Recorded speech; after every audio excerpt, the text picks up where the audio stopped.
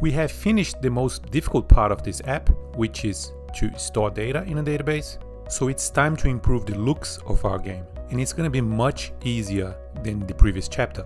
The first thing that we're going to do is download the fonts for this app from Google Fonts. And I chose this font called SQLite because I wanted my font to have a handwritten feel to it, as if someone was writing with chalk on a green board. But of course, feel free to choose whatever font you like. After you download this font, you have to move it to the fonts folder inside the resources folder. And this is the only font that I'm going to use, so I'm going to delete the other ones. Then in the MAUI program class, we have to register this font, and I'll take the opportunity to delete the fonts that I'm not using. I've also searched on the internet for a picture that will be my background, and I'm moving it to the images folder, and I'm deleting the .NET bot picture since I'm not going to use it. And to apply this background, I have to go to the content page tag and add the background image source.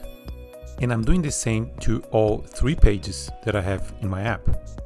With that, if I run the app, I can see that the background image is working. And of course, you have the freedom to use whatever image you want as well.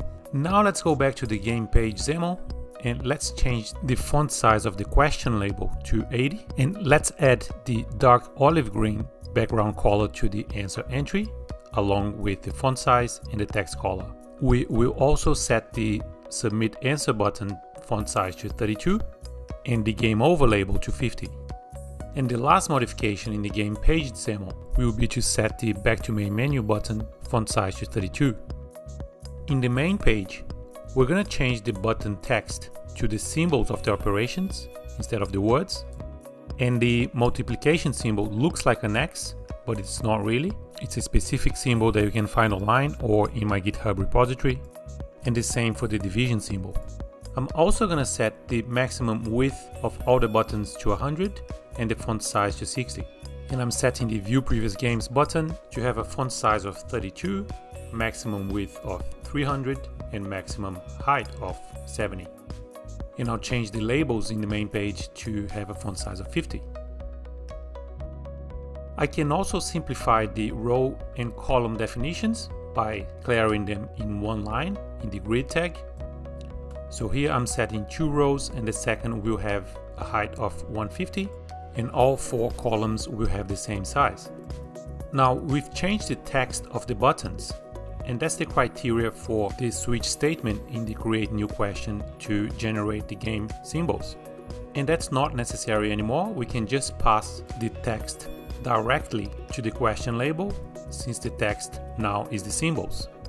So I've removed the switch statement, and in the string interpolation where I set the question label text, I'm going to use the game type. In the switch statement where I process the answers, I need to change the cases to cater for the symbols, and I'll do the same in the game over method where we are setting the game operation. In the previous game's XAML, I can also simplify the column definitions and the row definitions, and I'm setting the single row in my data template to have a height of 50, and I'm also decreasing the padding in the vertical stack layout. And I'm going to make the font size of our labels a little bit bigger. I'll set it to 32, and instead of using a button with text, I'm going to use an image button, which will have as its source the trash.png, which I brought over to the images folder. And I'm also going to add a header to our list of records, and for that I have a grid above the collection view. And in this grid, instead of binding the label text to a variable, I'm hard coding the values. Then we're going to go to the styles.xaml file where we can add global styles. So in the styles that target our button, we're going to change the value to SQLite brush regular, which we've registered in the MAUI program. And in the image button, we're going to set the color to use the default colors that was set in the colors.xaml file. And we're also going to set some padding. We're also going to set the color of the label to always white and the font to SQLite brush regular. So let's test to see if it works. And I forgot to reset the entry font to SQLite brush. And it looks like I've also forgot to change the size of the date label. So let's change it to 32. And with the button, I need to change the border radius to 8. Now, when I click on the delete button, I get an error. And that's because I was casting the sender object to button, and now we're using image button. So let's change that. And if we run the app again, now everything works fine. And we can also see here that if we decrease the height of the screen, we can scroll up and down. And that's because we're using a scroll view.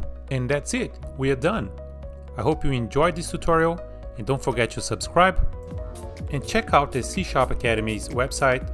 We're always releasing new projects and tutorials, and join our community on Discord, where you can ask questions and hang out with other C# students. See you next time!